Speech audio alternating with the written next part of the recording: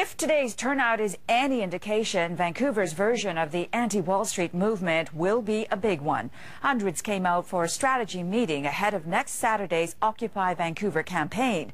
The plan is for people to set up camp to protest poverty, unemployment and corruption. As John Woodward reports, the protests could last a while, and business owners have been warned to prepare themselves. This is not a rally. This is the meeting to create a rally. What we're trying to do is just get people to unite their ideas and come up with new ones together. But just that was enough to bring hundreds of people to the Woodward's building this afternoon. There were regular Vancouver activists, but there were also newcomers. Jason Wetstein brought his daughter, Ava. I got a kid, 5 years old. Ava, right? This right here is the best reason to change the system, right? Because if we don't change it now, it's not going to get better. We have peacefully assembled here, as is our right, to let these facts be known. It was standing room only inside, so everyone moved to the Woodward's atrium to accommodate the large and varied crowd. I had a guy sleeping in my bag machine, bought him breakfast this morning, told him to come camp out here because, you know what, it's just as much his fight too.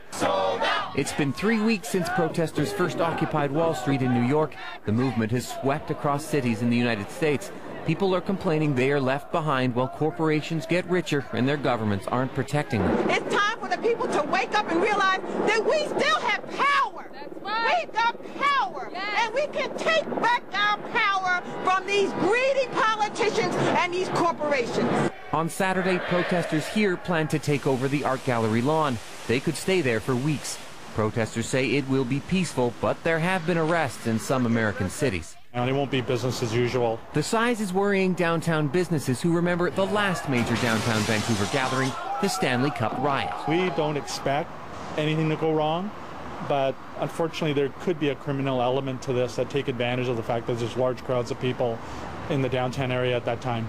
Businesses are taking precautions, some removing items that could be used as projectiles. It does raise some concern. However, I have every confidence that everyone's going to stick to that whole peaceful protest thing. Those people are definitely here to bring better consciousness to making a better world and not breaking a window. We've had conversations, preliminary discussions with some self-identified organizers. That's really helpful in our planning process. We want this to turn out to be a legal and peaceful process. And organizers have been coordinating with police. They want this to be part of a large-scale change. And the protest next weekend seems geared to be on a large scale. If there are this many people at the meeting, imagine how large the protest could be. John Woodward, CTV News, Vancouver.